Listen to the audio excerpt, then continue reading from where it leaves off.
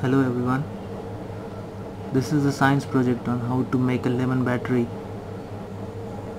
Now we all know the principle that if two different metal electrodes are immersed into an acid, it generates flow of electrons, which is what we call as electricity.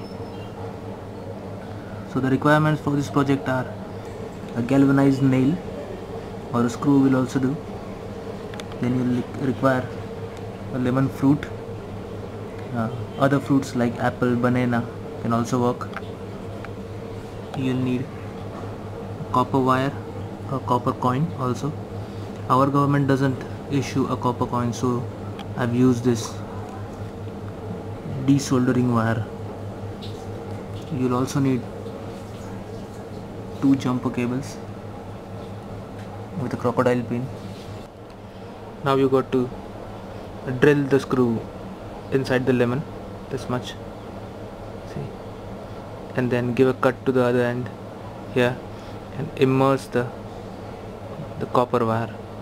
2 electrodes, that is a zinc electrode and a copper electrode, this that is immersed into citric acid. Citric acid is an acid present in lemon in tremendous quantities, so that will generate a flow of electrons and you will get a DC type of electricity.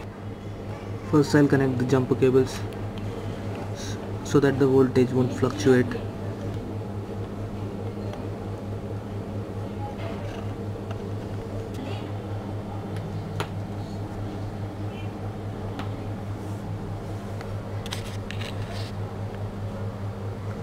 You see the voltage is 0.99 volts, 9899 volts, but the negative sign here represents that we have connected the opposite terminals.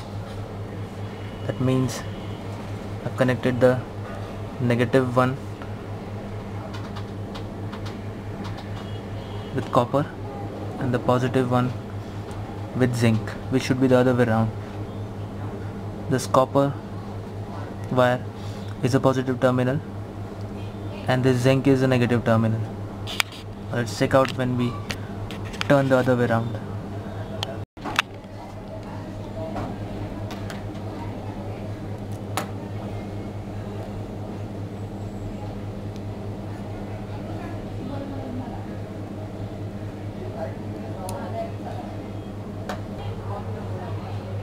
This is positive 0.98.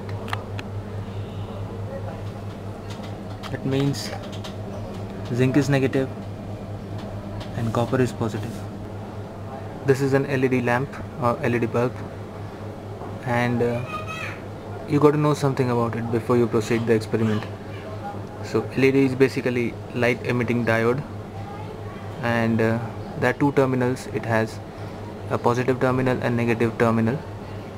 I'll show you the picture on how to recognize the positive and the negative terminal. So the identification of the terminal is based on the location of the flat spot. So the flat spot represents the negative terminal and the other is the positive terminal. We'll connect it to our lemon battery and see what happens. So I've dimmed the lights so that if at all there is any glow, it will be visible. So we'll just connect the terminals. This is the negative terminal.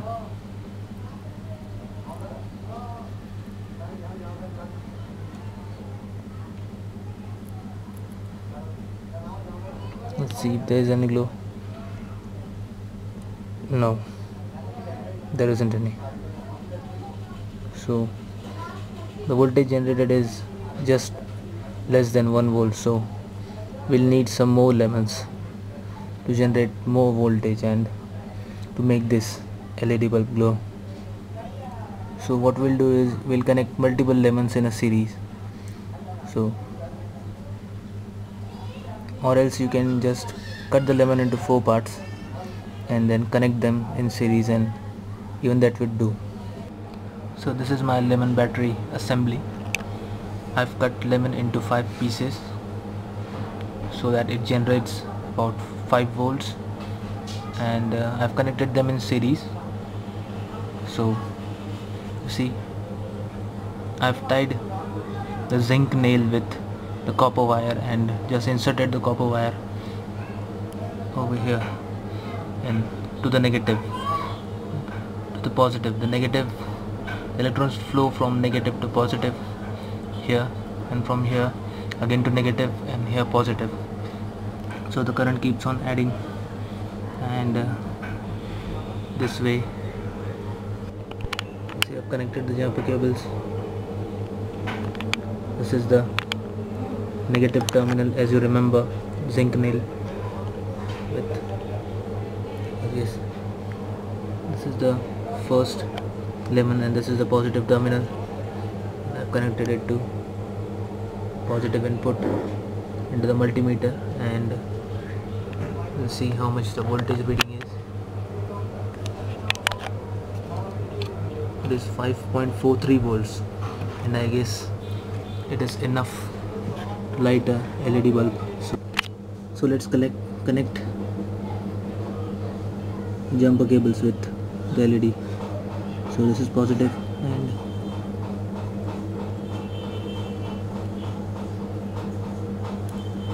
see, this is glowing.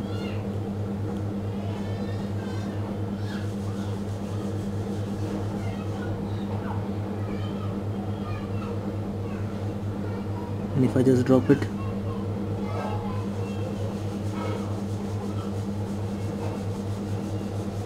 so if I connect it,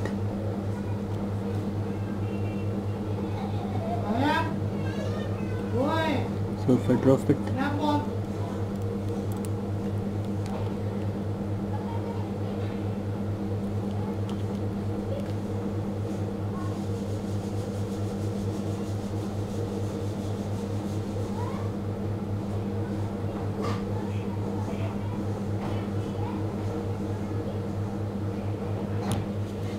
thank you.